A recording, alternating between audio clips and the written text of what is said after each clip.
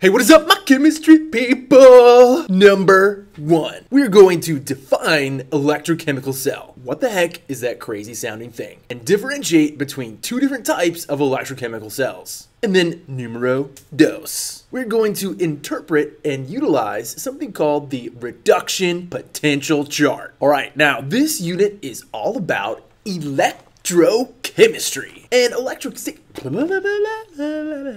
And electrochemistry is just the study of redox reactions that produce or require an electric current. This is a really important subset of chemical reactions because we use it to power our lives. Now, converting chemical energy to electrical energy is carried out in what we call an electrochemical cell. Sounds really confusing. I just like to think of it as a chemical reaction that involves a redox reaction, gaining and losing electrons. Now, there are two types of electrochemical cells that you need to be comfortable with. One is a voltaic cell. Now, this is also known as an interchangeable with galvanic cell. They mean the same thing. This is an electrochemical cell, a redox reaction that occurs spontaneously, and we can harness that flow of electrons to produce an electrical current if we separate the oxidation and reduction half reactions. Now, when we talk about spontaneous processes, we're talking about things that are capable of proceeding in a given direction without needing to be driven by an outside source of energy. And on the AP Chemistry test,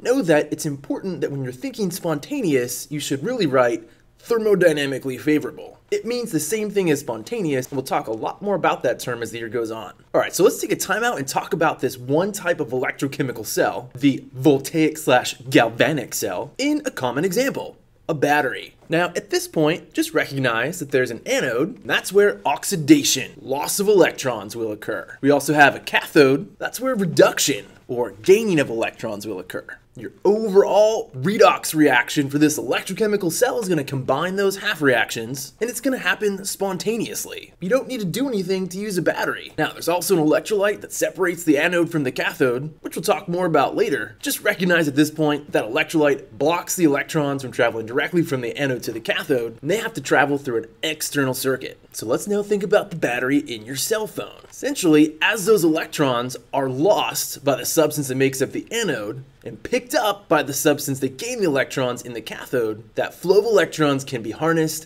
to power your cell phone. Voltaic/galvanic cell. Boom! Now, the second type of electrochemical cell is what's known as an electrolytic cell. This is a non-spontaneous electrochemical cell, so a non-spontaneous redox reaction. You can only get this reaction to happen when you apply an electrical current.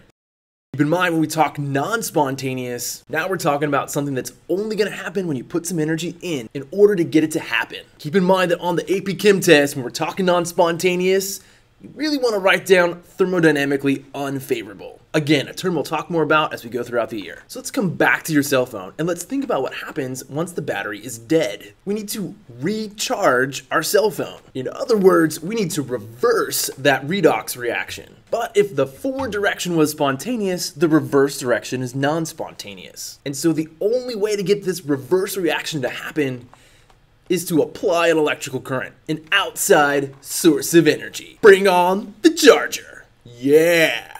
In this process, we force the electrons back to where they came from, eventually recharging our battery, so that we can then run it again in the thermodynamically favorable, spontaneous direction, so we don't have to walk around with our phone plugged in. Now, in order to understand what things are going to gain electrons, what things are going to lose electrons, how to decide whether something is thermodynamically favored or thermodynamically unfavored, spontaneous, non-spontaneous, you have to have a solid understanding of the reduction potential chart. So as we work through this video, don't forget our good friend Leo.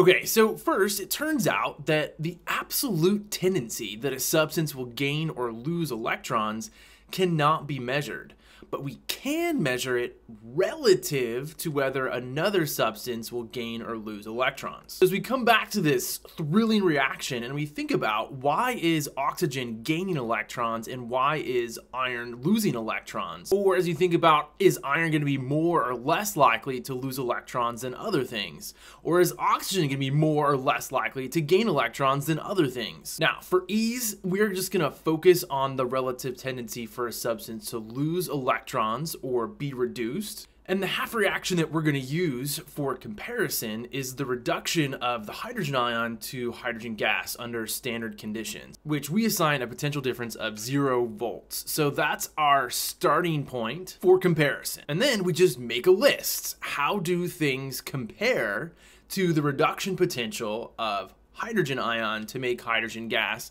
to make a reduction potential chart? Okay, so let's time this out and take a look at a reduction potential chart. And you've got this beauty of a chart in your notes. It's important that you take a moment, time out, pause the video, and just sort of look at this chart. Ooh, it's so mesmerizing. Some important things to make note of. First, notice that smack dab in the middle, we have our hydrogen ion reduction with a standard reduction potential of 0 volts.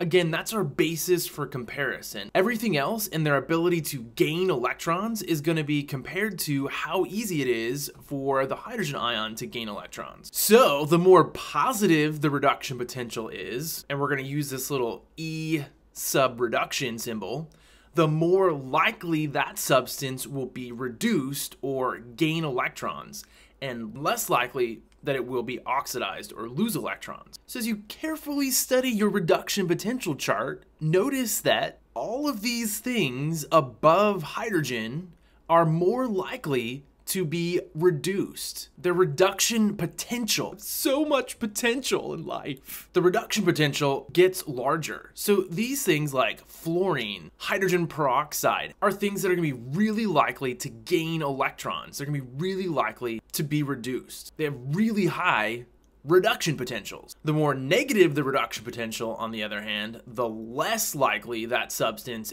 will be reduced. Less likely it will gain electrons, and the more likely it will be oxidized. So now we're gonna take a little stroll down the bottom portion of this chart and notice our reduction potentials become negative. What that tells me is these things are less and less likely to gain electrons. Notice we can tell that because their reduction potential, their potential to gain electrons, their potential to be reduced gets more and more negative. So it's like saying, yo, lithium, you have like no potential in life to be reduced. Fluorine, you have so much potential. And then it's also important to note that switching the sign of the reduction potential will give you the oxidation potential, or this E sub oxidation for that substance. So that's important. Even though we're often going to be given the standard reduction potentials, it also tells you the potential for a substance to be oxidized. Okay, so let's think about what that means. As I look at this reduction half reaction for the lithium ion,